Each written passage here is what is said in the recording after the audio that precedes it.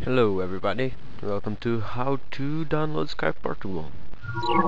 So, you'll need to download, all the links will be in the description. 15.23 megabytes, quite small. So, you'll get this little icon, just press it, execute.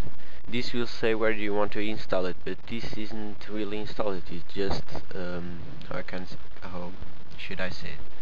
Extract it. So, extract it for whatever you want it, and you'll get a little folder. In the folder you'll get this shit, and you put Skype Portable.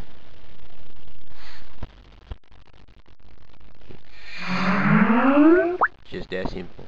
This is my Skype Birot 478, BIROT 478. So if you want to call me, here you go. If you want to make a request, there it is. Goodbye. Remember, comment, rate, and subscribe, or like. Goodbye.